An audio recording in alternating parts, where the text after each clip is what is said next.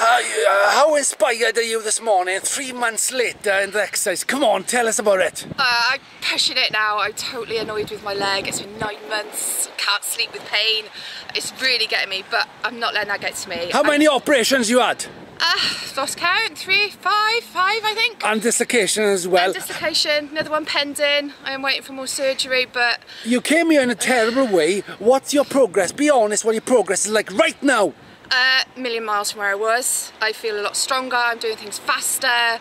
I still can't walk properly, but I can walk now. Compared to what's happening, you think you can walk now, your flexion's getting a little bit better? Yeah, definitely. Everything is just moving forwards. I can really, it's sort of inspiring me to do more. And how's it inspiring your family life as well? Because your parents, I know how much your kids admire you and they get inspired by you. What's it doing to them, their spirit? They've seen improvement in me, they've seen me happier. I was miserable, I was crying a lot, I didn't want to get out of bed with the pain.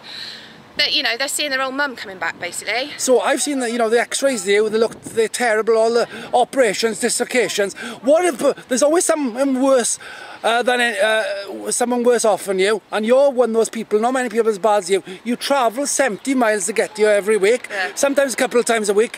What would you say to those people who don't think they can get out there?